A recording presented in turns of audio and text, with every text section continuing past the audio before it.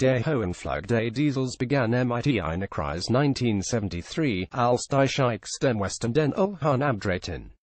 Die Benzinpreise explodierten, die Bundesregierung verhängte Fahrverbote Treibstoff zu sparen, die Bürger gingen auf der Autobahn spazieren. Und hat es bis dato geheißen immer schneller, immer größer, treiben die Hersteller und die Entwicklung sparsamer PKW voran. Und da kam der Diesel ins Spiel, dessen Wirkungsgrad viel größer ist, so dass die Wagen weniger verbrauchen. Es war der Beginn einer großen Freundschaft, die nun mit dem Abgaskandel sie bricht. Blicken die Vergangenheit die Wurzeln der innerlichen Beziehung der Deutschen zum dieselreichen 125 Jahre zurück. Damals tüftelt der Ingenieur Rudolf Diesel, der für die Firma Lind arbeitet, an einer neuen Wärmekraftmaschine. Die ersten Motoren explodierten, der Ingenieur suchte Rat bei Robert Bosch.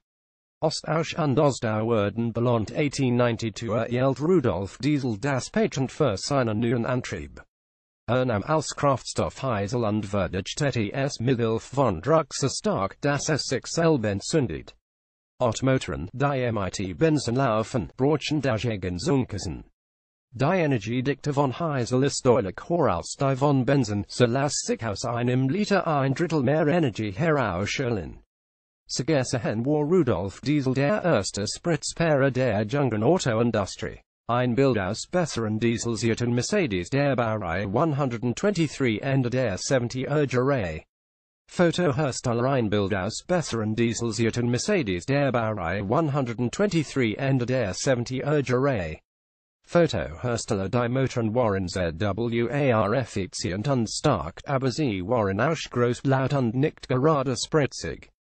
So wurden Diesel zunächst bei Zügen und Lastkraftwagen eingesetzt. Vor allem die Maschinenfabrik Augsburg, Nuremberg, Mann und Mercedes nutzten die neue Technik. 1924 lieferte Mercedes den ersten 3-5-Tonner aus. 1936 stellt das Unternehmen den ersten PKW mit Dieselantrieb vor, der Mercedes 260, die verbrauchte 9,5 Liter pro 100 Kilometer. Das war damals durchaus ein guter Wert. Das gefiel den Deutschen, doch zum Massenauto war der Diesel noch lange nicht. Das änderte sich erst 1973 eben mit der Ölkrise. Die Deutschen zum Kauf der neuen Technik anzuregen, beschloss die Bundesregierung, die Mineralölsteuer für Diesel zu senken. Sparsam im Verbrauch, billig bei der Steuer, das gefiel den Deutschen. Unser war sehr lange. Bilder aus glücklichen Tagen noch cute ist bei Benzin eine Energiesteuer von 65,45 Cent Liter fällig, beim Diesel von 47,04 Cent. Hinzu kommt die Mehrwertsteuer. ZWR müssen Dieselhalter mehr Kfz-Steuer zahlen. Doch in Termstrich zahlen sie ein Drittel weniger, so Ferdinand Dudenhofer von der Uni des Burgessen. Zurück in die 70er Jahre. Volkswagen stieg groß in die Dieselproduktion ein. 1976 stellten die Wolfsburger den ersten Golf Diesel vor. Hat 50 PS. Einer wie keiner lautete einer der Werbeslogans von VW. Auch die Technik wurde immer weiter verbessert.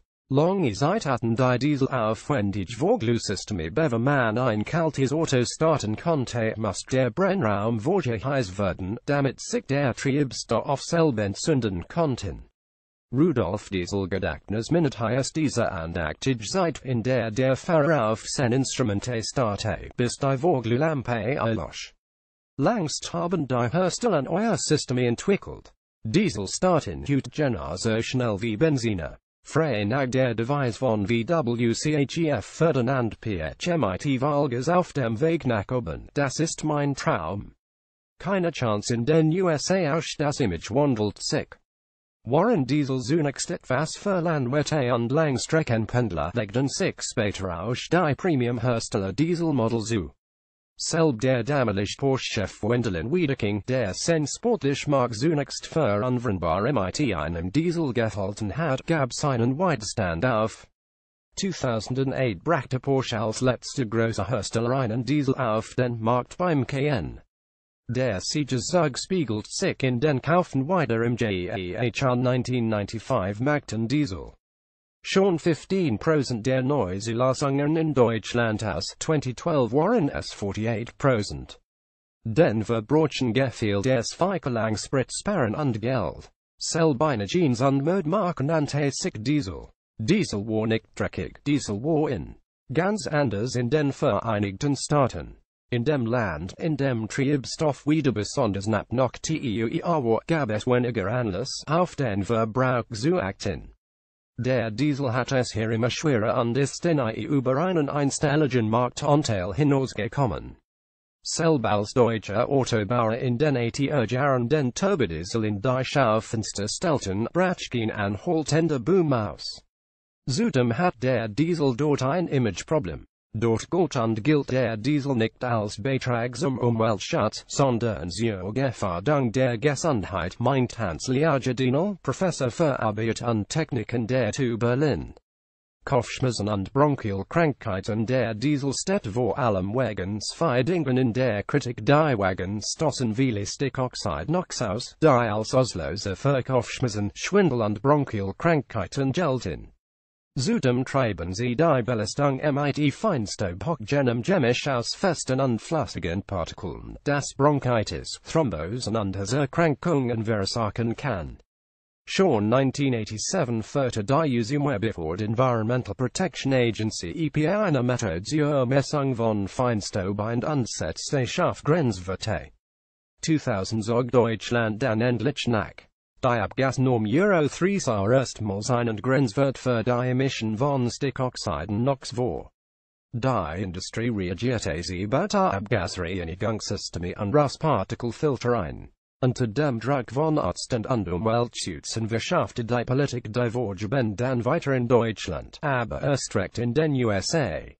Erlaubte die Euronorm 3 noch 500 Mikrogramm Stickoxide pro Kubikmeter Luft, so sind es bei der seit 2014 geltenden Euronorm 6 nur noch 80 Mikrogramm. Diese Ziele zu erreichen, fiel den Herstellern immer schwerer, zumal mit dem Sufftrend die Diesel auch immer größer und durstiger wurden. Der Spritzsparvorteil wird zunehmend aufgesagt. Die Dieseldämmerung dann sahen Hersteller offenbar keinen anderen Ausweg aus dem Dilemma mehr als den Betrug. Jahrelang betrogen sie Verbraucher und Kontrolleur. Am 19. September 2015 platzte die Bombe. Die US-Behörde EPA warf Volkswagen öffentlich vor, gegen das Klimaschutzgesetz verstoßen und eine Software eingesetzt zu haben, die dafür sorgt, dass sich die Abgasreinigung nur auf dem Teststand einschaltet. Der Abgasskandal kam ins Rollen. Am 23. September trat Martin Winterkorn als VW-Chef zurück. Es folgten Millionenentrustungen, Milliardenvergleichszahlungen, Sammelklagen und Verhaftungen. Nun hat die Dieseldämmerung begonnen. Der Anteil an den Neuzulassungen ist auf 39% gefallen, Tendenz fallend. Immer mehr Firmen wie der Energiekonzern Energy und der Fischhandel Deutsche See wollen den Diesel aus ihren Fuhrparks verbannen. Porsche und Volvo sprechen öffentlich über ein Ende des Diesels. Volkswagen denkt intern über einen Ausstieg bis 2030 nach. Selbst die Klimakünstler gibt keine Truheschwur mehr ab. Die staatlich geforderte Liebe der Deutschen zum Diesel verbleibt nach 125 Jahren. KLP